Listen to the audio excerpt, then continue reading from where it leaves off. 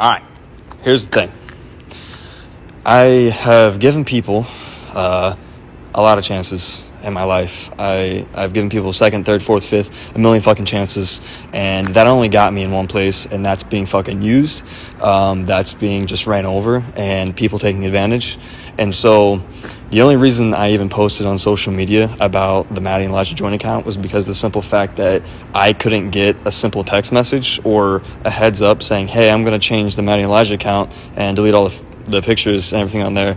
And it's not even because I wanted to keep the account for myself. It's just because of the content that was on there and the people that still followed it. And you did that out of nowhere because of the content you were posting on your own page that I warned you about that would lead to this point.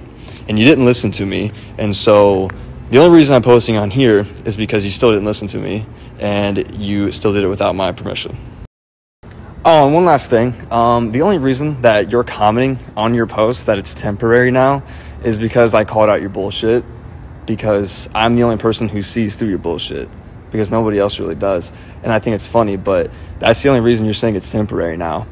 It's hilarious.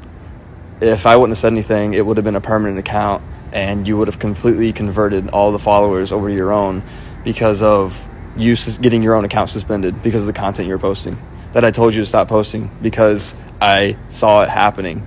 I saw that you were going to get your account banned because of the stuff you're posting. Like, as messed up as it is, yeah, social media shouldn't be like that, but if you don't follow the rules, like, they're going to remove your shit. And I shouldn't be responsible, and my account that I half own should also not be taken away from me without somebody letting me know. Like, have some decency.